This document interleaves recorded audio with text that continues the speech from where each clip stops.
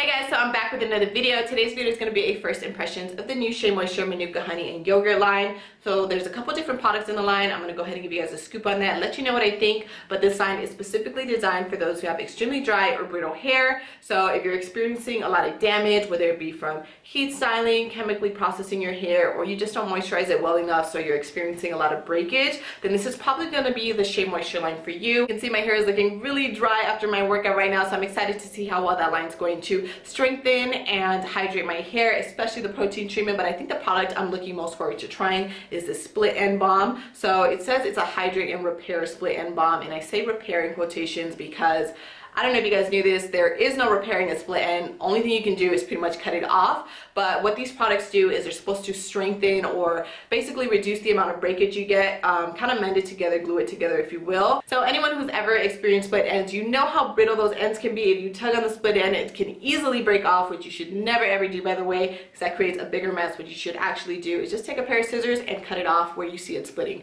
So this right here is supposed to just reduce the breakage, kind of mend it, glue it together, and kind of strengthen those ends a little bit. So I'm excited. I do have a couple split ends that I'll show you guys in just a little bit so you guys can see for yourself. So I'm gonna go ahead and test it out, see how well it works. Alright, so before we get into the review, let's talk a little bit about split ends. So split ends are caused by mechanical, thermal, and chemical trauma to the hair. Now these stress factors can weaken the hair by stripping the hair shaft of its protective outer layer, making it susceptible to split at the ends and in some cases along the hair shaft. Now because the hair shaft is so weak, it can easily be broken off, but you should never ever tug at a split end to break it off with your fingers, as this will result in the end still being frayed, which will lead to another split end. Instead, you should just take a pair of scissors and cut above to create a clean manicured end. There's a couple different types of split ends, such as a basic split end, which you'll see is when your hair is splitting at the ends. There's single strand knots, which curly hair is really susceptible to. Now you can see the ends of this strand are not split, but there is a knot that's visible on the strand. Just like a normal split end, the only thing you can really do to get rid of these is to just cut them off.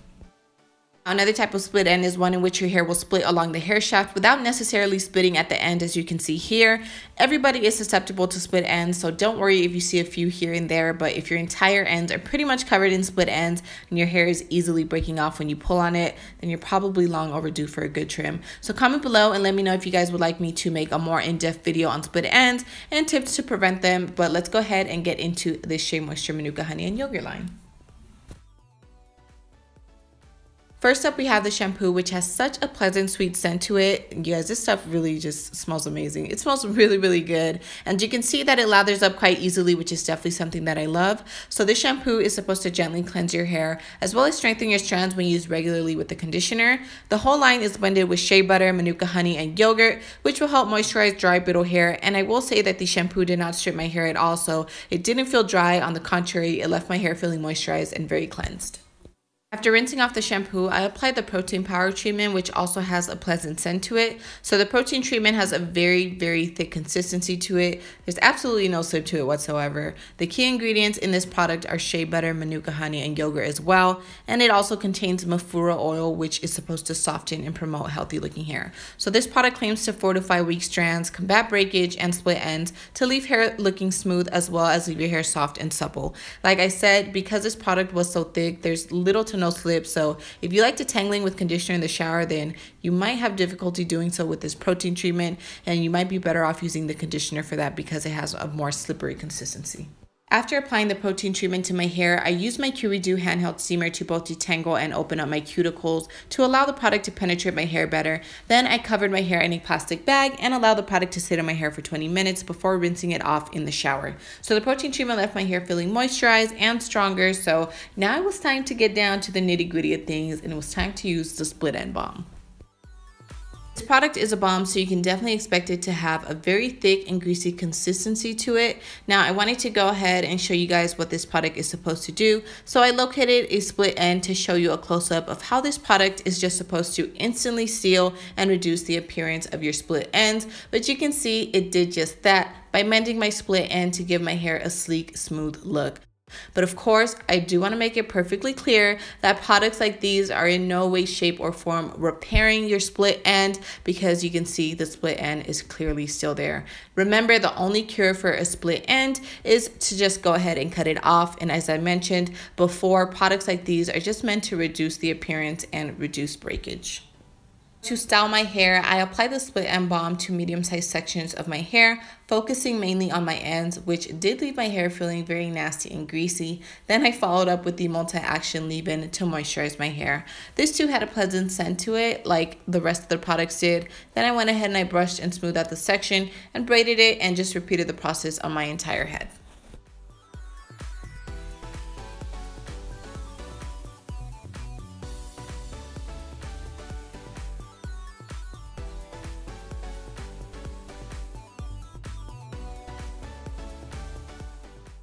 So these are my braids after they're completely dry. I went ahead and I stepped in them, and I have 12 in total. And my ends, you guys, they do not feel thick and greasy like they did when I first put on the split end balm. My hair actually feels very soft and moisturized, so I'm excited to see the results. I'm gonna go ahead and take the braids out so you guys can see for yourself. But looking through my hair right now, I do see that my split ends are pretty much back to normal. I guess the split end balm didn't really hold too much. I don't know if it's best to apply the product after you style, but on the directions it did say apply the product and then style as usual. So this is how I would normally style my hair when I'm doing a braid out, but perhaps it might be best to apply a little bit of that after you take your braids out, and depending on how bad your split ends. My split ends don't really bother me. I don't have, I mean, I have a few, but it's not to the point where you can really tell and my hair looks really bad and damaged. Thoughts on the Sheamoisture Manuka Honey and Yogurt line. It's a good line. I'm definitely very pleased with it.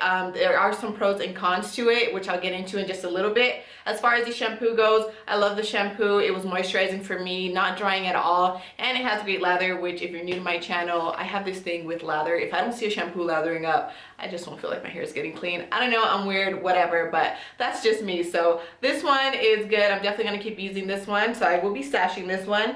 So as far as the conditioner goes, I didn't get a chance to use the conditioner because I wanted to give you guys an honest review on the protein treatment by itself to see if it was going to be hydrating on its own. So the conditioner I'm going to use in the future. I've never had any issues with any Sheamoisture conditioner, so I just don't foresee anything bad happening with this. It did have good slip when I showed you guys the consistency of it. Okay, so getting into the protein treatment, you guys, the protein treatment was extremely thick. I'm talking shea butter thick. So if you're planning on, you know, possibly detailing your hair with this in it, yeah, that's probably not gonna work. There's absolutely no sip to it whatsoever, but it's a protein treatment. It's not like a conditioner. It doesn't have that sip a conditioner would. So I mean, that's not really a con per se.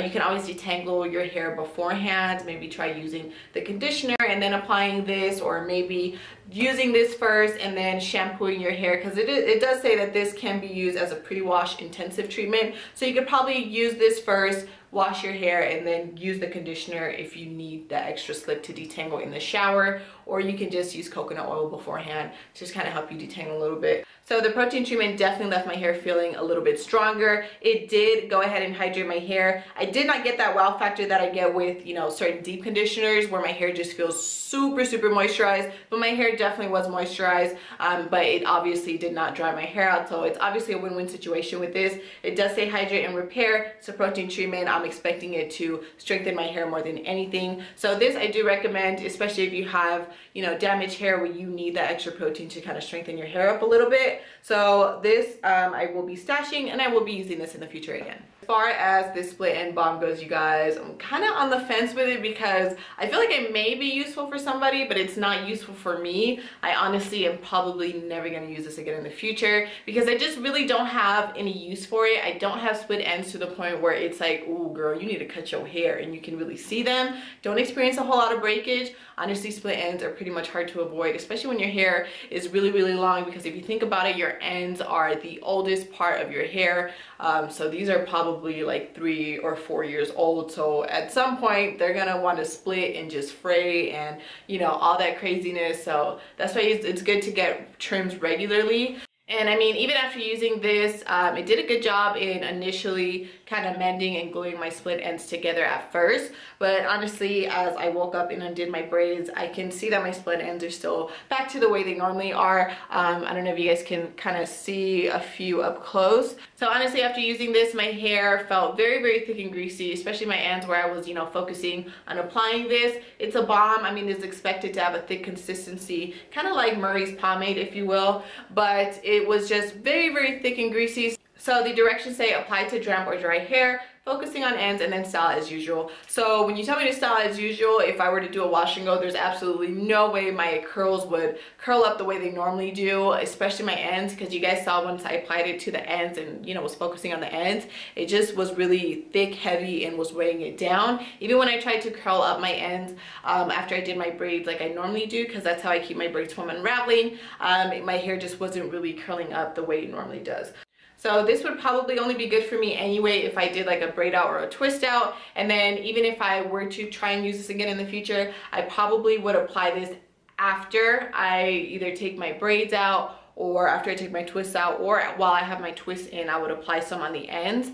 But doing it beforehand and then sleeping in it, it just didn't really do a good job in keeping my split ends mended together. So would I recommend this product to you guys? Honestly, someone may find a use for it. I'm going to go ahead and let you guys know who I think this product would be good for. So just kind of reading the back, it does say that it instantly seals and reduces the appearance of split ends, which it did do that at first for me. It reduces breakage from heat styling up to 89% for a fresh cut look. So I think this product would be best for someone who wears their hair straight often. You have a lot of split ends, but you're not really ready to cut your hair because you don't want to lose a whole lot of length. So this is probably going to be a good product for you because it's going to help reduce the appearance of those split ends. This probably would have done wonders for me when I was first starting my hair journey, where my hair was terribly, terribly damaged. I was experiencing a whole lot of breakage, and I was just... my hair was breaking off into layers on its own, you guys. I'm gonna go ahead and insert a picture right here so you guys can see. But this probably would have helped me in reducing the appearance and keeping my hair from looking so damaged. So it also says it's a humidity blocking balm that holds rebellious ends together for a frizz-free, silky smooth finish. So if you're somebody who experiences a lot of frizz, this may also be good for you. If you have high porosity hair, your hair tends to get frizzy a lot, this might be good for you. I personally don't really have a problem with frizz. I don't experience a whole lot of frizz, and I don't experience a lot of breakage. My ends don't look bad. So again, I probably just really have no use for this. The only thing I could probably think that I would use this again in the future for is, you know, it's very, very thick, so it is going to definitely hold any flyaways down. So I could probably use it to, like, you know, smooth anything up top. So that's just kind of my opinion on this split end balm, you guys. It's not a product that I need to have in my regimen. It's not a must for me. It's just going to kind of be there. If I reach for it, it's probably just going to be to just kind of tame a couple flyaways I have up top if I don't feel like using some gel. But let me know in the comments below if you guys have tried it already. If you have, let me know your thoughts. If you have not, let me know if you're thinking about trying it. Okay, so last but not least, we have this multi-action leave-in. So this says it does it all. It absorbs quickly to hydrate, recondition, strengthen, and smooth abused hair while it preps for easy styling. Helps repair brittle, heat-styled hair by reducing breakage up to 87%. So this was very, very moisturizing, you guys. Now, I typically don't use spray leave-ins to style my hair, but I did want to go ahead and use it to give you guys a full review and let you know, how moisturizing it was, if I did like it or not. So it is very moisturizing. I would recommend it, especially if you love spray leave-ins. But me personally, I only use spray leave-ins on like day 2, day 3 hair. If I need to re-moisturize my hair, I'm in a rush, I just spray real quick and then I use some oil and I dab it on my ends. But as far as using it to, fully style my hair, to do like a twist out or a braid out, it's irritating for me, you guys, to just sit there, and y'all know how much product I use, okay? For me to sit there and just keep pumping to get enough product onto my hands to apply it, it's very, very irritating. So I just actually prefer to use stuff in tubs like this. But that's just me, you guys. Y'all know I'm a little bit weird. But again, if you love spray leave-ins, it is a good leave-in conditioner. It is very hydrating, so I definitely would recommend it.